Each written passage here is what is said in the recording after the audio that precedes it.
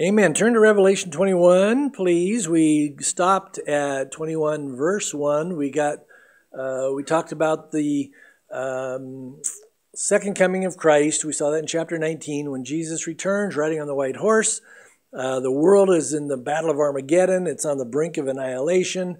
And we come back with Jesus riding on white horses, and he will conquer the enemy.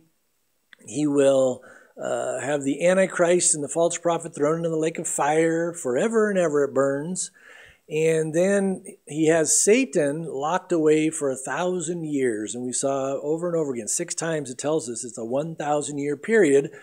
We looked at the Old Testament scriptures. There's many of them that speak of the millennial reign of Christ, the 1,000-year reign of Christ. He's going to take this world that was devastated during the Great Tribulation. He'll make it like the Garden of Eden once again. It's going to be beautiful. It's going to be gorgeous. It's going to be life. It's just going to be an amazing time. He's going to rule and reign for 1,000 years as King of Kings and Lord of Lords. And the whole time, Satan, one of the reasons it's so good is because Satan is locked in the bottomless pit for 1,000 years. And so we'll be with the Lord, ruling and reigning with him. He'll be ruling with a rod of iron because there's people that make it through the Great Tribulation. They go into the millennial reign of Christ in their natural bodies, and they will repopulate the earth. And so the reason it says Jesus is ruling and reigning with a rod of iron is because they are not born again at this point. They will still choose to do things wrong. A rod of iron simply means Jesus will keep them under control, so to speak. And part of it is he will not tolerate anarchy, which is where people do what's right in their own eyes. He will not tolerate that during the 1,000-year reign of Christ. We know many people will not trust the Lord during the millennium.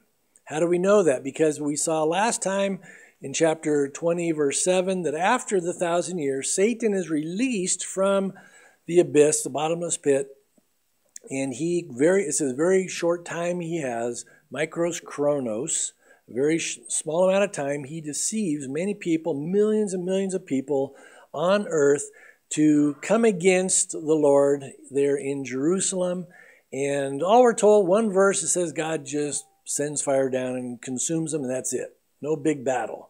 The Lord ends it. Well, then we saw that after that takes place, he is going to literally vaporize the entire universe. He's going to melt with fervent heat. Read 2 Peter 3, verses 10 to 13. All the elements, it says, in the universe are going to melt. It's going to pass away with a great noise. It'll be like one giant nuclear explosion throughout the universe. It's all going to be consumed. And then it tells us there, I guess, in the middle of nothingness, the great white throne, and all those who rejected God and his word and his provision for salvation will stand at the great white throne at sentencing day for the lake of fire. And immediately after that's done, chapter 21, verse 1 tells us, as we saw last week, John says, I saw a new heaven and a new earth, for the first heaven and the first earth had passed away. Also, there was no more sea. So a new heaven, a new earth. Don't think of a new heaven as in God's dwelling place. There's 3 heavens. Paul says he was caught up into the 3rd heaven. That's the place of God's dwelling. But the first heaven is our atmosphere. The second heaven is the universe. And that's what's going to be vaporized. And then he creates a whole new universe, a whole new planet Earth. And he says there'll be no more sea during that time. And so now we enter into the things of eternity after the 1,000-year reign of Christ. And it's going to be glorious from here on out, the things that we're going to see and witness. Verse 2 says, Then I, John, saw the holy city, New Jerusalem, coming down out of heaven from God, prepared as a bride adorned for her husband. And so here we're introduced to the holy city of God, New Jerusalem. It's a holy city. And again, I challenge you to go to any major city in the world today. You're not going to find a holy city. You're going to find a lot of crime, a lot of violence, a lot of theft, a lot of problems. But when Jesus brings down the holy city of New Jerusalem, it is going to be glorious. It's going to be God's home. It's where we're going to live with the Lord forever and ever. Notice it says here that God has prepared as a bride adorned for her husband. God has prepared this place. Jesus tells us about this place in John chapter 14, verse 1. He says, "Let not your hearts be troubled. You believe in God, believe also in me." And then verse 2 says, "In my Father's house are many mansions. If it were not so, I would have told you. And I go and prepare a place for you. And if I go and prepare a place for you, I will come again and receive you to myself, that where I am, there you may be also." So God has been preparing this place, or Jesus has been preparing this place for the last 2,000 years. And now it's prepared, it's finished, and we'll see that here in a moment. Notice how John describes this city.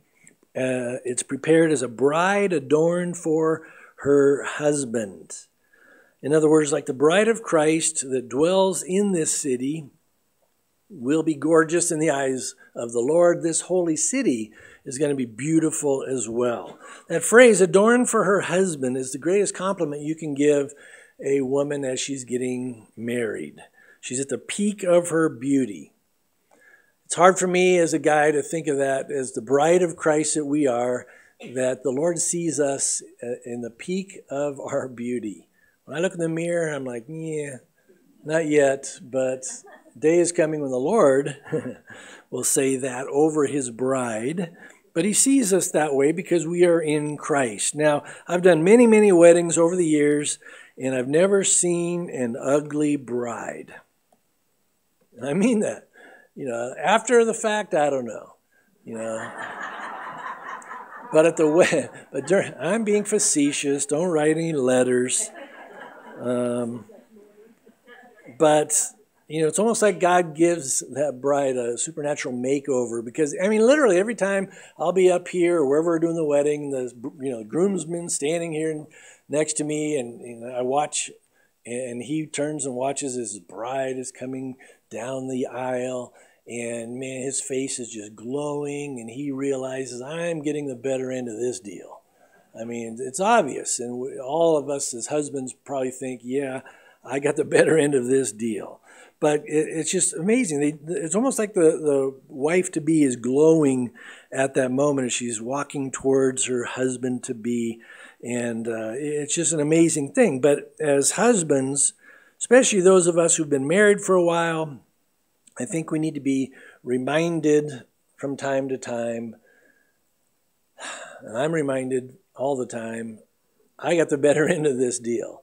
Elizabeth's got to put up with all my quirks and idiosyncrasies, but she is such a blessing. Now, I think this whole scene in Revelation, it's a beautiful picture of Ephesians 5. We'll go through some verses here in Ephesians 5 where Paul writes, "Husbands," this is Ephesians 5:25, "husbands, love your wives just as Christ also loved the church and gave himself for her." So how much did he love us? He gave himself, his very life for us.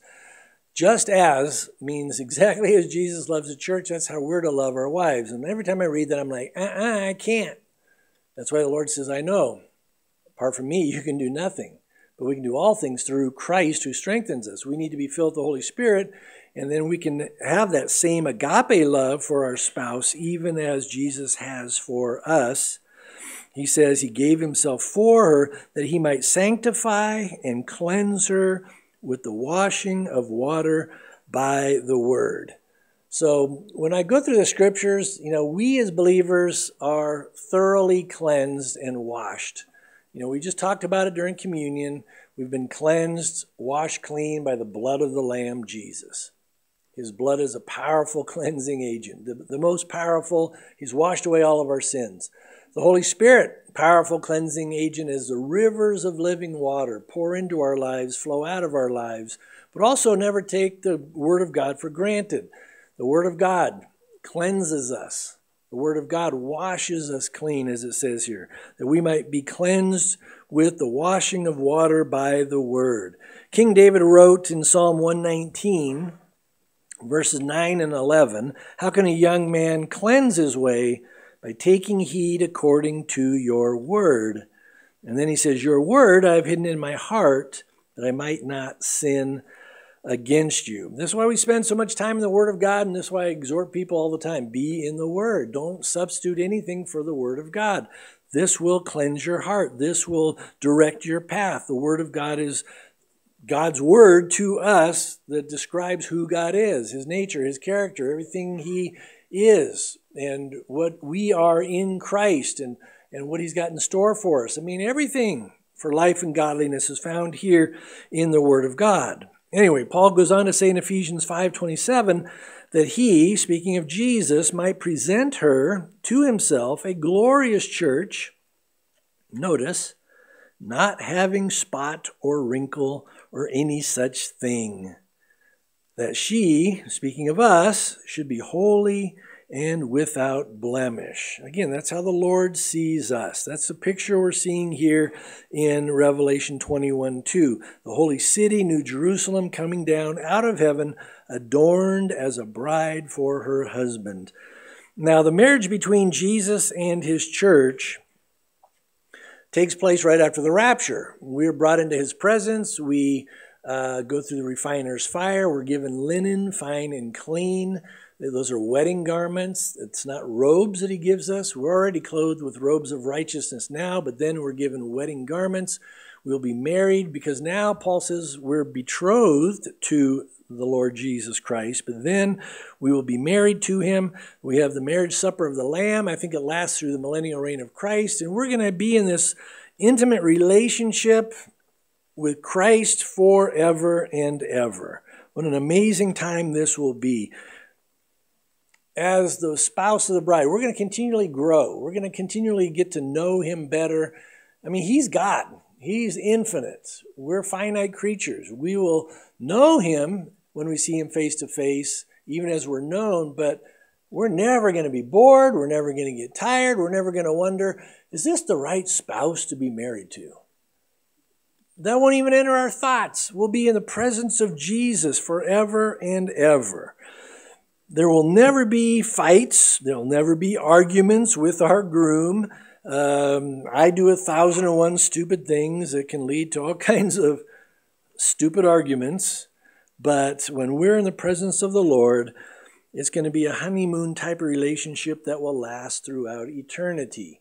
Now, when Jesus writes the letter to the church of Ephesus, He commends them on all the good things they were doing. They were able to spot false teachers and false apostles, and they were standing strong in the Word.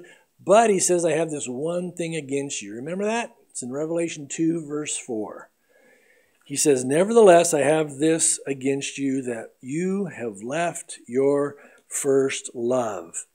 And as we saw, our first love refers to that moment we first got saved. It refers to that moment when Jesus came into our lives, and now He's our Lord. He's our Savior. He's our best friend. He's radically saved me and washed my sins away, and He has changed me. And do you remember? Do you remember that moment when you became a new creation in Christ? Do you remember that moment when all the heavy burdens of sin that you've been carrying around in your life were let go and removed, washed away once and for all? When you think of these things and who He is and what He's done for us, we need to just stay in that love relationship with Him. In those early days of our salvation, I know for me, I couldn't wait to get home. I was a junior in San Diego State. I get saved, and Jesus just consumed everything. I couldn't wait to get home, just open up my Bible and just start underlining everything the Lord was showing me. And I still got that Bible in my office. It's all ripped to shreds and hanging on by a thread. But I mean, do you remember what it was like when you first got saved and you realized, you discovered all the new things about God's grace for you, His compassion towards you, where we realized that God loved us so much that He sent Jesus to die on the cross, shed His blood for our sins, that He would actually adopt us into His family. So He chose us. We're stuck with our relatives. We choose our friends. But God chose us into His family. He adopted us because He loves us. We should always be growing in that relationship with Christ. We always should have that desire to be in the Word. Don't ever let this become old news to you. Old Testament, New Testament is God's living Word. Be consumed by it. Let the Word of God fill you up overflowing so you can rely on what God has for you.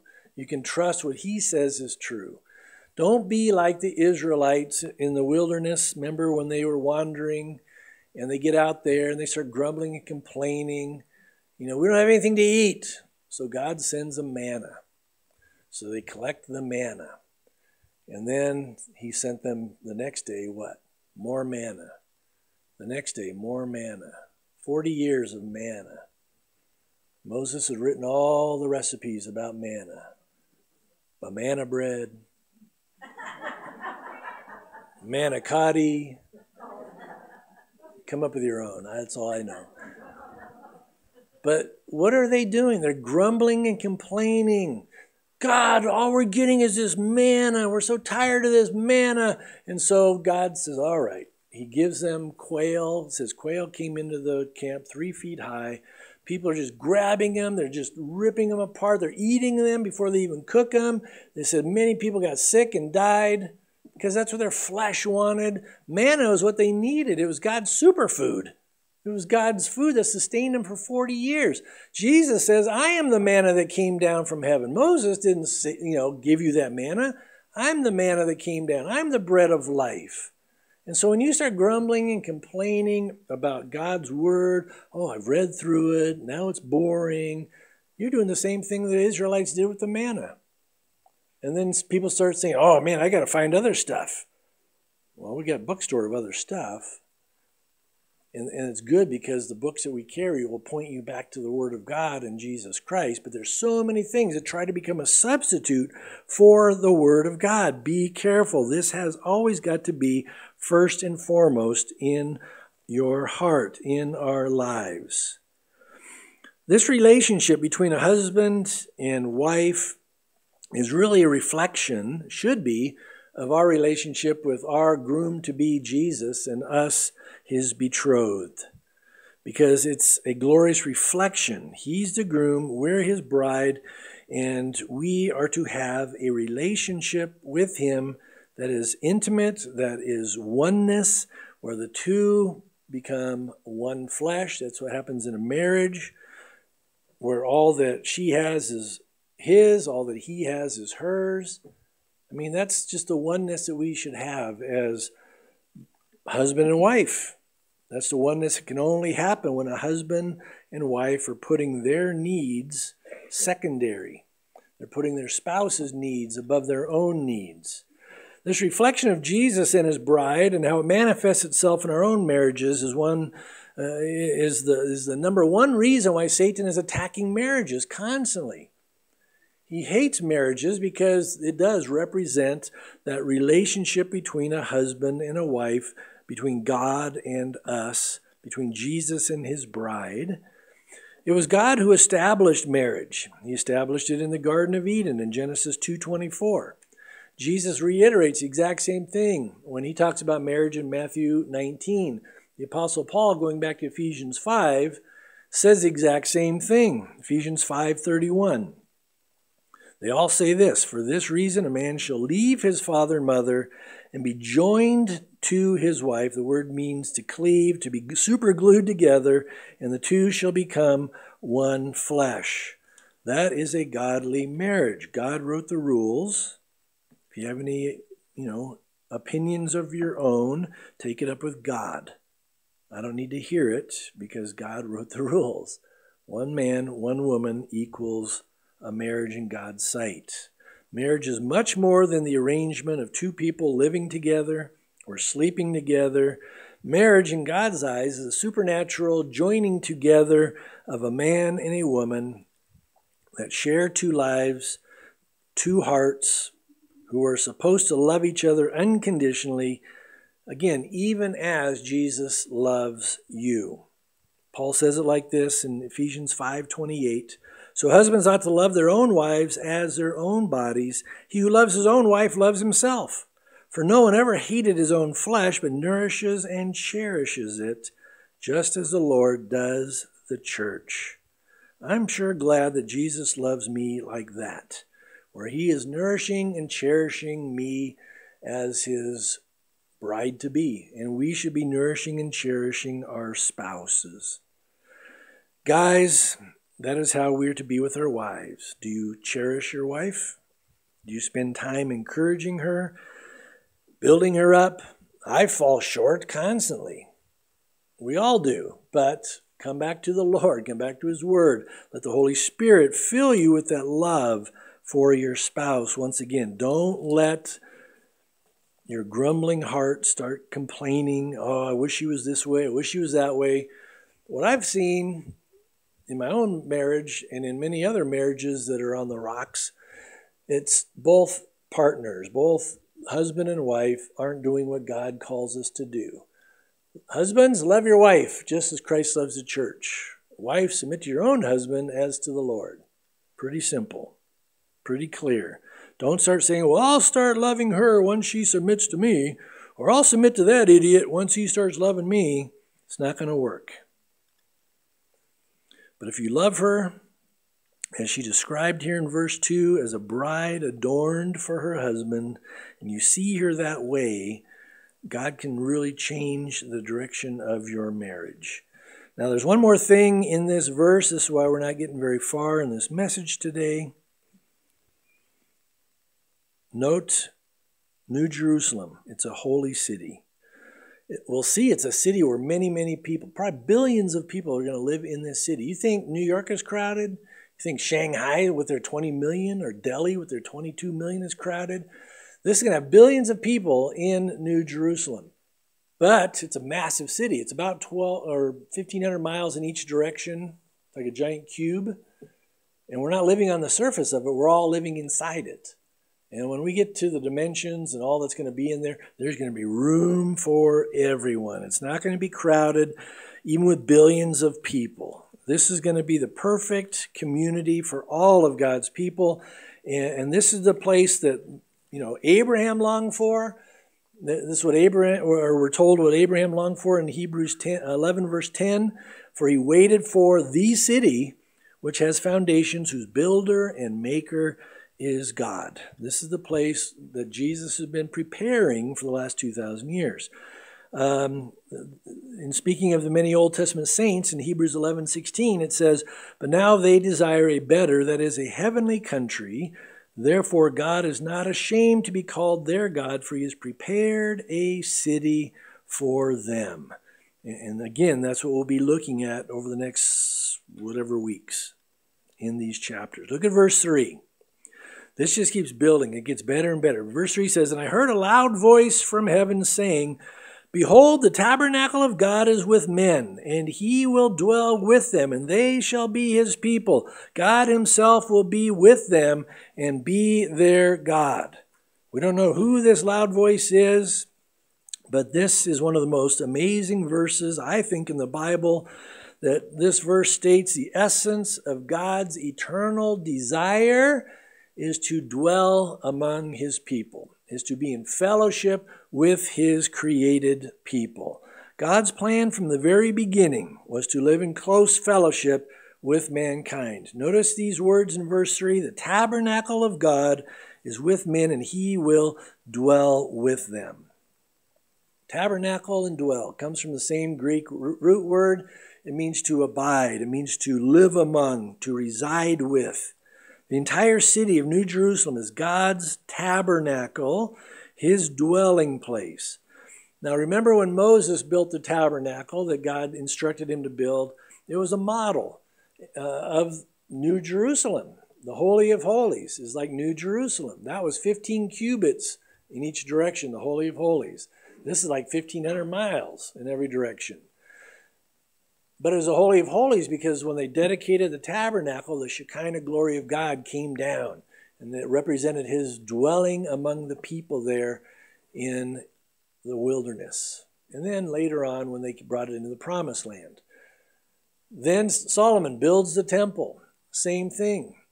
They dedicate the temple. God's Shekinah glory comes down and God dwells among his people. But over time, because of the continued sin and rebellion of the Israelites, God's glory left. Ichabod, the glory has departed. And Israel, because of their continued sin and rebellion against God, God decided to leave. Now, even before Moses built the tabernacle and Solomon built the temple, God tabernacled among his first two people that he created, Adam and Eve. It's not on the screen, but in Genesis 3:8, it says God came in the cool of the evening just to hang out with them. God just wanted to be in fellowship with his creatures. And then it's like they're hiding because of their sin. Adam, where are you? God knew where he was. He was just trying to bring him out. What have you done? It's that woman you gave me. What did the woman say? It's that serpent. Everybody's passing the buck. But again, dwelling among his people has always been God's desire. But mankind always ruins it because of sin. But that's exactly why Jesus came 2,000 years ago, to reestablish that relationship between us and our Creator. Again, he died in our place so that our sins could be forgiven. He shed his blood so our sins could be washed away. Remembers them no more. He casts them as far as the east is from the west.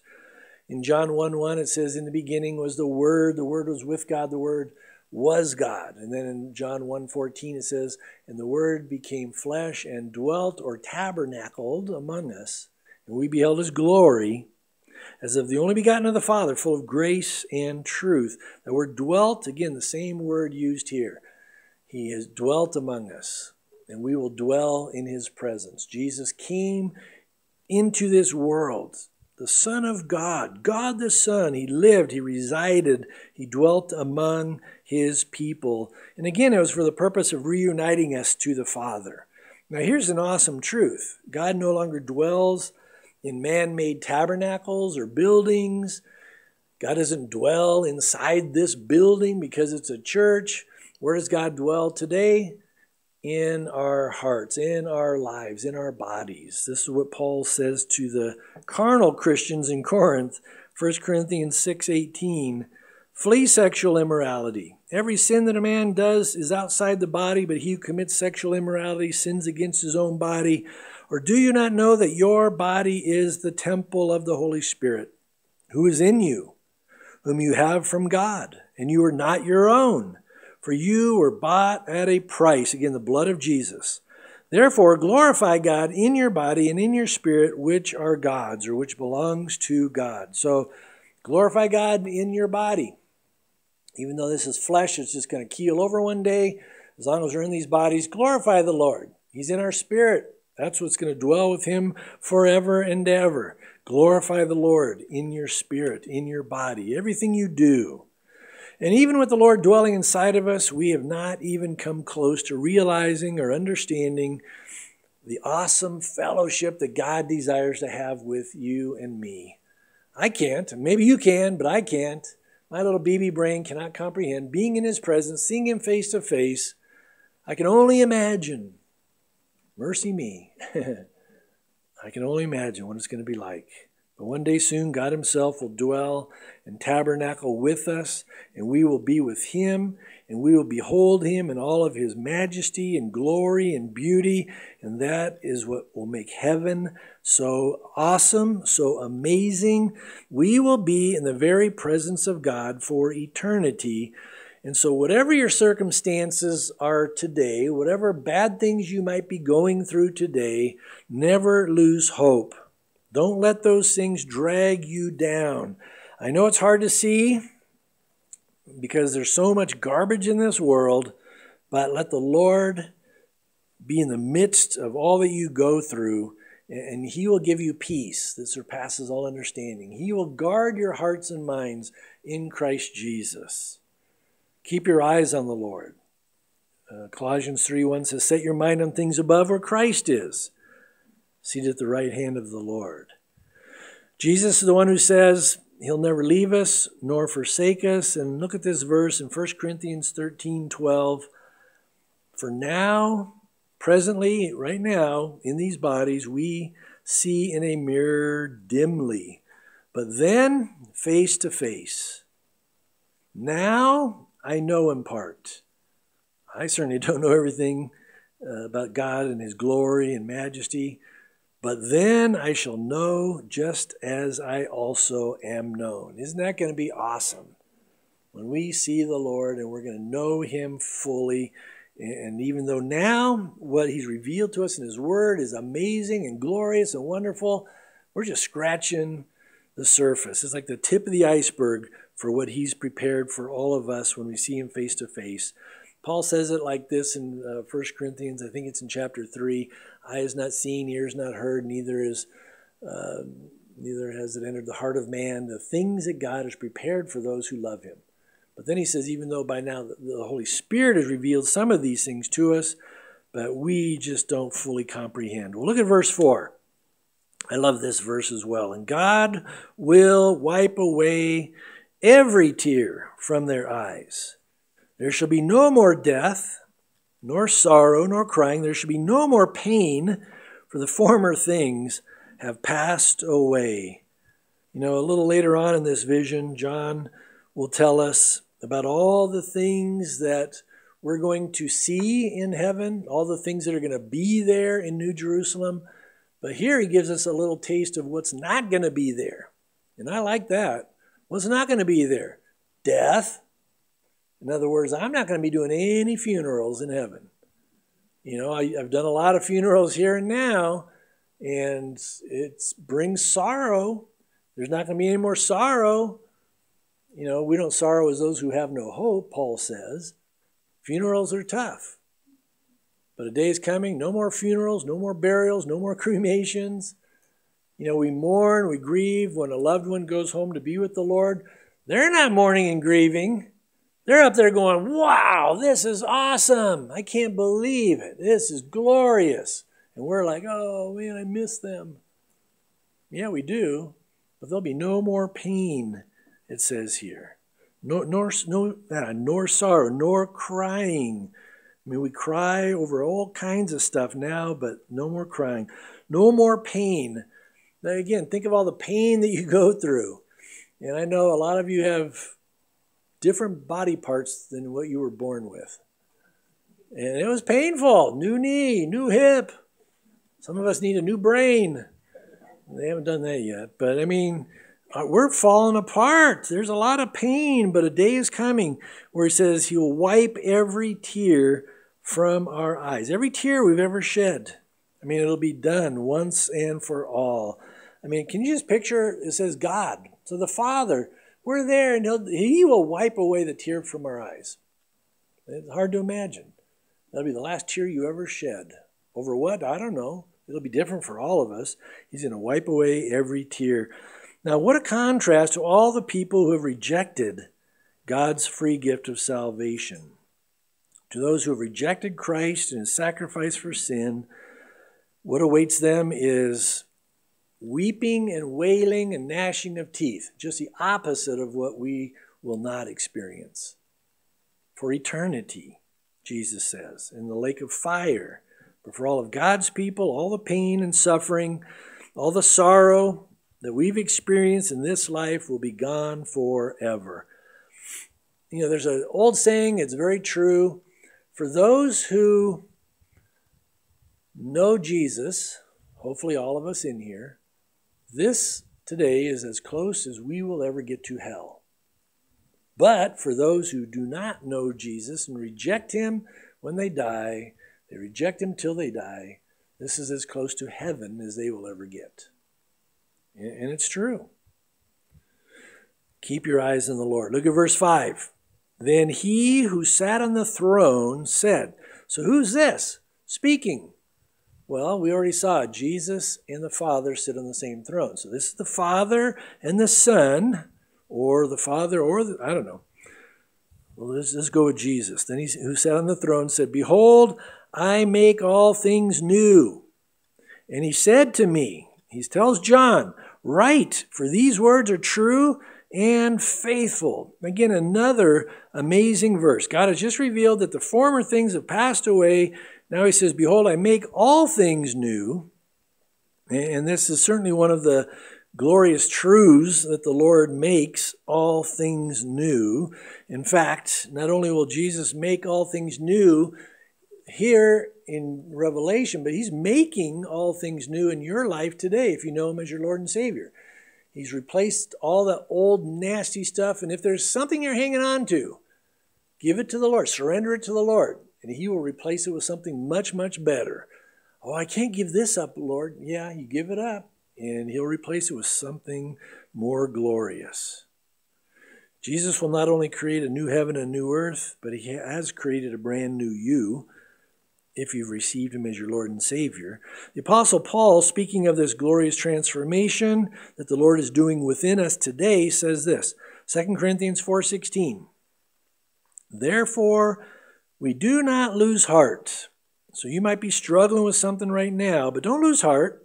"Even though our outward man is perishing, yet the inward man is being renewed day by day." So we're in this sanctification process. Never forget, the moment Christ came into your life, you were justified. God sees you, simple way to explain justification, just as if you'd never sinned. He has justified you, declared you righteous. That's how he sees you right now because you're in Christ. But it also says we're in this sanctification process. In other words, we're going from glory to glory, 2 Corinthians 3:18. Ultimately, because the last time I looked into the mirror, it hasn't happened yet, will come glorification. And that's when we'll be in our resurrection bodies and we'll be in his presence, and it's going to be amazing. So even though the outward man is perishing, yet the inward man is being renewed day by day. 2 Corinthians 5:17 says, "Therefore, if anyone is in Christ, he is a new creation. Old things have passed away. Behold, all things have become new." Wow. I mean, again, think of all the old stuff that Jesus has already gotten rid out of our lives. Hopelessness, despair, sin that separated us from God, unrighteousness, rebellion. He's removed guilt and shame from us. And I always like to put a qualification here. If you've let him, some of you aren't letting him remove the guilt and shame from your past. Satan will use that to speak words of condemnation. There is no condemnation in Christ, but Satan will try to render you inactive or ineffective for the kingdom by saying, "You did this, you horrible person. Yeah, you might be saved by Jesus, but he'll never use somebody like you." And if you listen to that and you're holding on to the guilt and shame for your past, Satan, in a sense, has set you on the shelf. Get rid of it. Lay it at the foot of the cross. Jesus had died for all of those things. He's removed the wrath, the condemnation that was hanging over our lives. But then, once you get to that point of just releasing all this past to the Lord, then think of the new stuff he has placed within your life, like the fruit of the Spirit. Love, joy, peace, patience, kindness, goodness, gentleness, faithfulness, self-control. Think of the new life, the eternal life he's given us. He's blessed us with riches of grace, it says, riches of mercy. He's given us unconditional love. He's adopted us into his forever family. So I like that adoption. God chose us to be in his family. That's what adoption is. He wanted us. There's a lot of kids born in this world, their parents don't want them. But praise the Lord, there are adoptive parents that really want that child and they'll adopt them. Well, to a much greater degree, we were born into this world and I had parents that didn't know the Lord. My mom got saved when she was about 71. I was able to lead her to the Lord. But for years and years, they just drank, they just smoked, they were just fighting, they were passed out, my mom every night. And I'm like, why am I even here? They had me, but it was just sad. And yet when you get adopted by God, he goes, I want you, Jeff, in my family. It just blows my mind. He's given us the blessed hope of seeing him in heaven. And I have that hope of seeing Jesus and my mom in heaven now. But that's why the Lord says here, "Behold, I make all things new." In that new life we have in Christ, hopefully that's enough to motivate you to want to share the good news of Jesus with others. Let them know, hey, if he could save a wretch like me, he can save anybody. He loves you. How do I know? Because he died on the cross for you. He shed his blood for your sins. You got to surrender, repent, turn to Christ, and he will forgive you. Another interesting thing here at the end of verse 5, it says, the Lord tells John, write, for these words are true and faithful. Again, put yourself in John's sandals for a minute. You're up there, you're looking at New Jerusalem. There's God in the midst of it all. Everything's new. And you're just blown away. So it's like Jesus standing next to him. Okay, write this down. Don't forget. Write these things down, because what I'm telling you, these words are true. These words are faithful. I mean, John was probably so overwhelmed by what he's seeing and witnessing. He's just awestruck. So the Lord says, write it down. This is absolute truth. Not because I'm teaching the Bible here. No, this is absolute truth because God's word declares these things are true. God has proven himself that he is faithful. He will never leave us nor forsake us, and it's all going to be gone, all the junk forever and ever. And he's going to make all things new. That is his promise. One thing about heaven, nothing's ever going to wear out, nothing's ever going to rust out, nothing's ever going to break. He makes it all new. And look at verse 6. And he said to me, it is done. I am the Alpha and the Omega, the beginning and the end. We saw in chapter 1, that's a title for God. That's also a title for Jesus, because Jesus is God the Son. I will give of the fountain of the water of life freely to him who thirsts. So it is done. Remember what Jesus cried out on the cross? It is finished. The work was finished for our salvation. The work for sin was taken care of, where he shed his blood so that our sins could be washed away. But this cry is a little different when he says it is done. It's like a cry of a carpenter who is finished preparing a place for us. New Jerusalem. It is done. The work is completed. The job is finished. I can hardly wait to see it. I hope you're ready. Again, Jesus always finishes what he starts. That's what it means, the Alpha and the Omega, first and last, beginning and the end. And that not only applies to building, creating, preparing New Jerusalem, that also includes you and me. He will finish what he started. One of my favorite verses, Philippians 1:6. I hope you have this confidence, because he tells us, being confident of this very thing, that he who has begun a good work in you will complete it until the day of Jesus Christ. Hebrews 12:2 reminds us Jesus is the author and finisher of our faith. It's done. Why? Because God says it's done. In his day, at that time, we'll see the finished product. But even this late in the game here, so to speak, with all that's gone on, the great tribulations take place, millennial reign, he's talking about new heavens and new earth. He also mentions here, I will give of the fountain of the water of life freely to him who thirsts. Even now, he's extending an invitation to you. If you do not know Jesus as your Lord and Savior, you need to come to him by faith.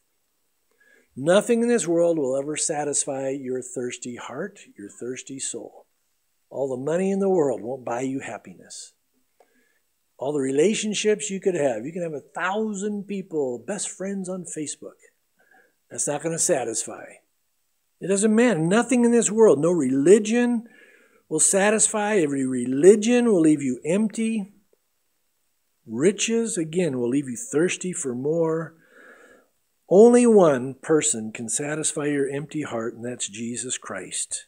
Jesus says in John 7:37, on the last day, the great day of the Feast of Tabernacles, Jesus stood and cried out, saying, if anyone thirsts, let him come to me and drink. He who believes in me, as the scripture has said, out of his heart will flow rivers of living water.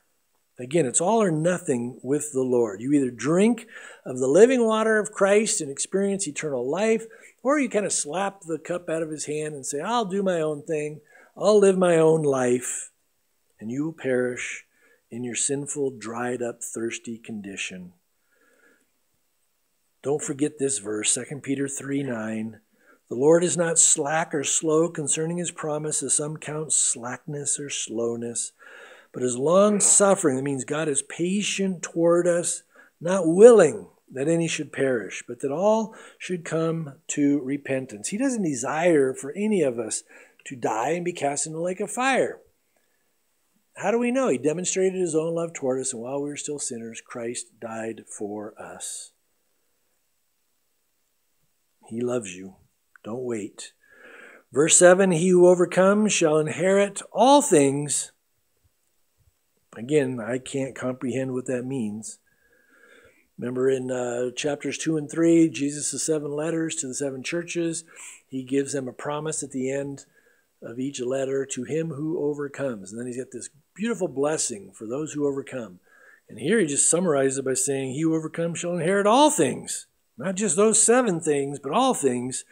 And I will be his God, and he shall be my son. That's the ultimate inheritance. He's our Father. We're his children. We will dwell with him forever and ever. But we shall inherit all things. Some of you may have heard of, studied the Great Chicago Fire. It happened in 1871. I mean, it killed thousands, destroyed thousands of homes and buildings. It leveled, blocks, miles and miles. I mean, it was brutal. D.L. Moody, the famous evangelist of the time, his house burnt to the ground, just a pile of ashes.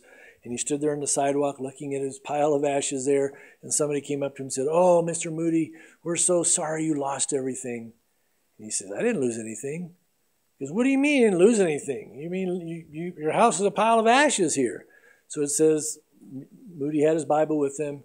He opens it up to Revelation 21, verse 7.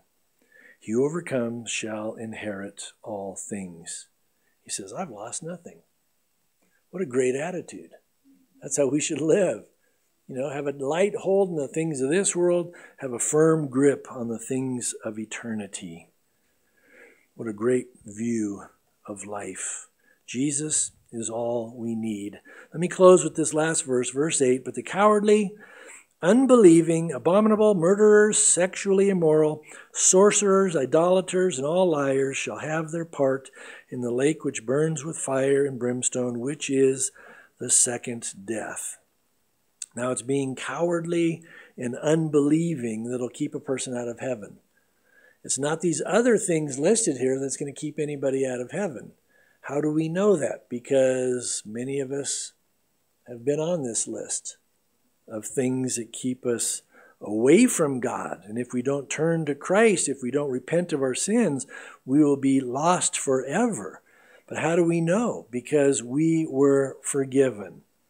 There's only one sin that'll keep anybody out of eternal life in the presence of God. That one sin is blasphemy of the Holy Spirit. What is that? It's when you reject the convicting work of the Holy Spirit who's pointing you to Jesus, saying he's the way, the truth, and the life. No one comes to the Father but through him, and you die without Jesus. You've committed blasphemy of the Holy Spirit because you said, I don't need Jesus. I don't need that conviction. I'm going to do my own thing. You die without Jesus. That's the only sin that'll keep you out of heaven. Unbelieving. Now, we can stop being unbelieving. We can turn to Christ, receive him by faith, and it doesn't matter what you've done, it doesn't matter how many sins you've committed, God is ready, willing, and able to forgive you. How do we know this? 1 Corinthians chapter 6, starting in verse 9, look at these verses. Do you not know that the unrighteous will not inherit the kingdom of God? An unrighteous person means you rejected God, you rejected his word, you rejected the salvation Jesus is offering. Do not be deceived, neither fornicators, nor idolaters, nor adulterers, nor homosexuals, nor sodomites, nor thieves, nor covetous, nor drunkards, nor revilers, nor extortioners will inherit the kingdom of God. You look at that, and I look at that and say, yeah, I'm on that list. Oh, no, I'm doomed. No, you're not, because verse 11, and such were some of you, but you were washed, but you were sanctified, but you were justified in the name of the Lord Jesus and by the Spirit of our God. Paul says, all right, this is who you were, but those sins don't keep you out of heaven. It's your unbelief. It's your failure to turn to Christ, to repent of your sins, and receive Him as your Lord and Savior. That will keep you out of heaven. Again, Jesus paid the price in full, no matter what we've done. I mean, he mentions murderers. A lady came up to me after, this, and you said, well, probably nobody in here was a murderer, but she says, I was. I had 2 abortions. But she started smiling, but I've been forgiven. Jesus came into my life and saved me. He took away the guilt and shame. I mean, it's awesome what God can do when we surrender to Him. To me, this should be a no-brainer. If you come to Christ, you will inherit all things. God will take you into His home. He will adopt you. You'll have never-ending, everlasting life. Or you can reject Him. You can say, I don't want God. I don't want Jesus. I don't want to hear the gospel anymore. And you'll find yourself in the lake of fire, he says. Choose wisely.